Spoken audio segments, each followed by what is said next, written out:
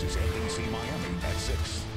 Parents and teachers and other concerned members of our community joined forces today to help fight two growing problems here in our backyard. We want jobs! We want jobs! We want jobs!